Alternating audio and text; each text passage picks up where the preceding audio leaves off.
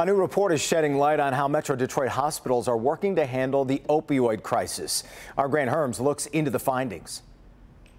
In the last few years, the opioid epidemic has taken hundreds of thousands of lives. According to the CDC, in 2020 alone, more than 2,800 Michiganders died from opioid overdoses. But a new study from here in Southeast Michigan and hospitals across Metro Detroit says there may be some hope on the horizon. Inside the new report conducted by a group of researchers from Johns Hopkins, Vital Strategies, Michigan's Department of Health, and Community Foundation for Southeast Michigan, findings showing Michigan hospitals were able to make big strides in treating opioid overdoses and opioid users. The study looked at 19 hospitals across Southeast and Mid-Michigan, finding hospitals had weak protocols for overdoses in emergency rooms, where patients weren't properly screened for opioid abuse, often lacked access to some of the most effective treatments, and were often not given follow-up visits after a non-lethal overdose. You want to make sure you're addressing all of their potential healthcare needs. So it starts with identifying whether a person may be in need of some form of attention.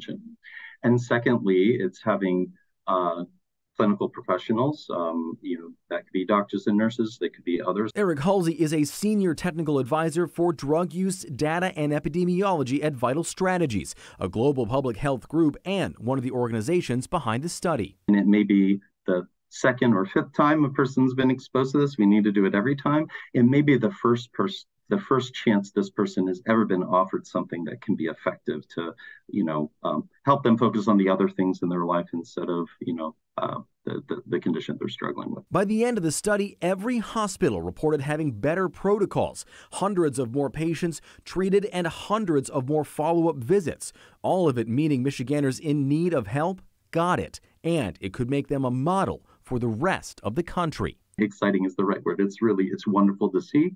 I think it's a testament to that vision that I've had the privilege to observe in Michigan, and really hopeful for elsewhere in the country that other hospitals, other states, other community orgs can consider, and other hospitals can consider, these types of strategies. Now, the medicine from that study isn't Narcan. Narcan is meant to stop an overdose that is happening in that moment, although Narcan is available for free at most pharmacies across the state. In Detroit, Grant Herms, Local 4.